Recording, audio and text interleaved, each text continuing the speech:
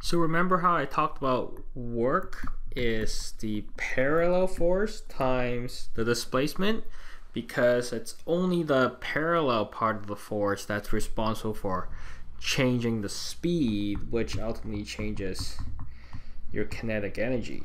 If you don't change the speed, you're not going to change the energy of the system. You're not doing work. If you're perpendicular to the displacement, you're changing the direction and not the speed itself. And this question really highlights that fact. So let's just go over that and see how we deal with when forces are at an angle. So what's happening? Here we have a shopping cart rolling around, and they tell us that it's on flat ground.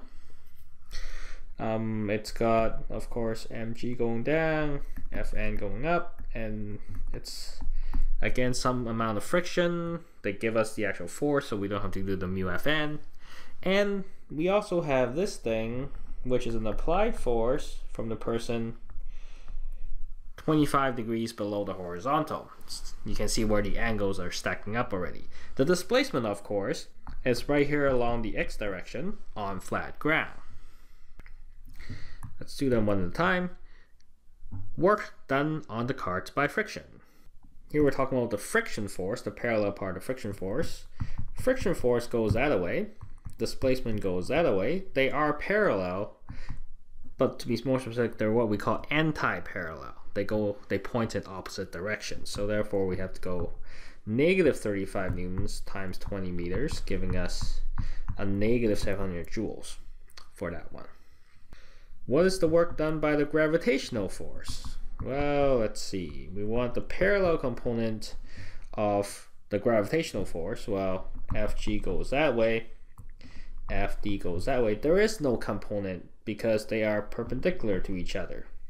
So therefore we get a big fat 0. You can already see that the angle really matters, because if you're not going with the displacement, the force doesn't do any work. Okay, part C by the shopper now. Again, we want the parallel component of the applied force.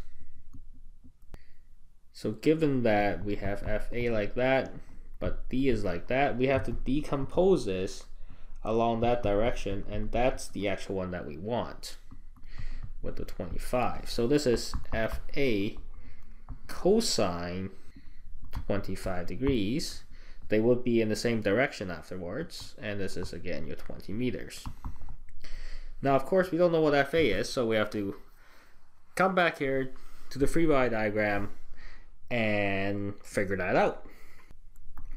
We look at the x direction. They tell us that we're at constant velocity, so therefore that's equal to 0. So we have the horizontal component Fa cosine theta minus Ff is equal to 0, and that's all we have. They give us Ff already, so we can solve for Fa quite directly. So that's Ff divided by cosine theta.